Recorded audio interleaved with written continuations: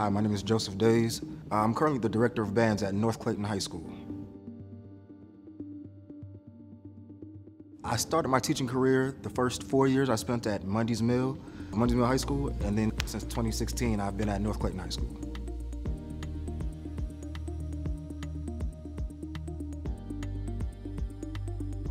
Honestly, I'm honored. I don't know what to say, honestly. I just come to work and do what I can for the students that I serve.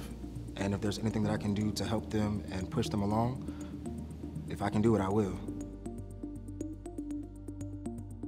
Thank you for this honor. I appreciate it.